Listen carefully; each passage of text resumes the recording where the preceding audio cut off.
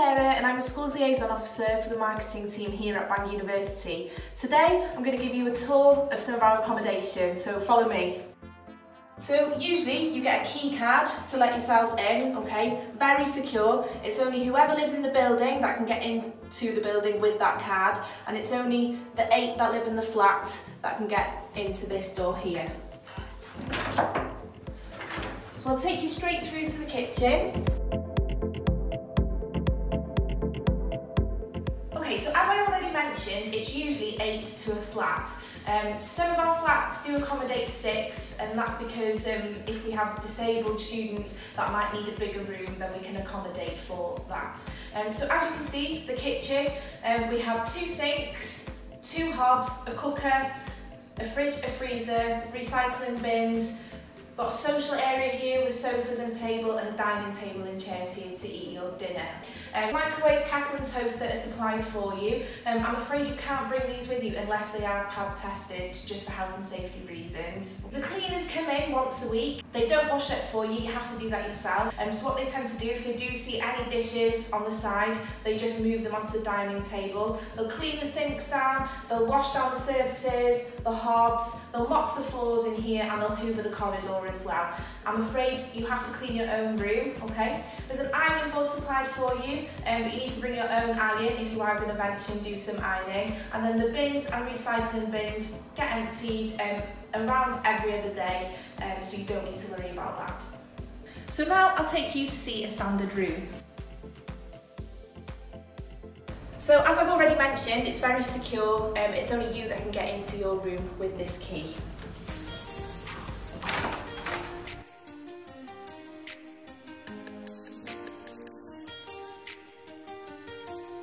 There's plenty of storage here. You can see that you've got a wardrobe, and there's a shelf inside the wardrobe. You have 3 drawers beside your desk, okay? You have your own chair that's supplied for you, and there's also a drawer under the bed if you need extra storage. Also, the bathroom, which includes a toilet, a sink and a shower in there for you as well. And now I'll show you one of our bigger rooms. So as you can see, the only difference is the floor space. The wardrobe, the bed, the drawers, the desk, that's all the same size, and the bathroom is.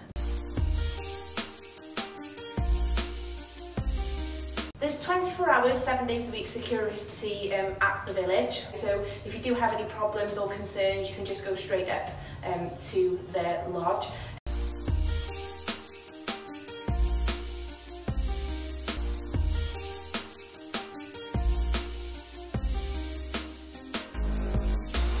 Okay, so you've seen Frigoy, so now I'm going to show you the St Mary's village. There's a wide range of accommodation available here at St Mary's, but today I'm just going to show you a flat which 5 people would share. So here is the social space, and I'll take you through to the kitchen now.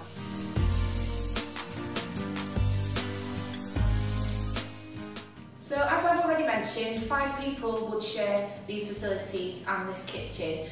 St Mary's has been here, well, been open since 2015, so you can see it's fairly modern, okay? Kitchen's a little bit narrower than Frigoy's site. You get 1 hob, 1 cooker, there's some bar stools, and again, the microwave, toaster and kettle is supplied here for you. And as I've already mentioned, please don't bring these with you unless they're pad tested.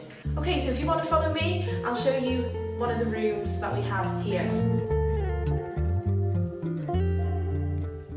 This is one of our rooms here at St Mary's, and it's an ensuite room. Bit of a bonus here, the beds are a little bit bigger. They are 4-foot beds here at St Mary's. They're single beds up on the Frigoys. You get a desk, plenty of shelf storage, drawers, and there's also a wardrobe as well.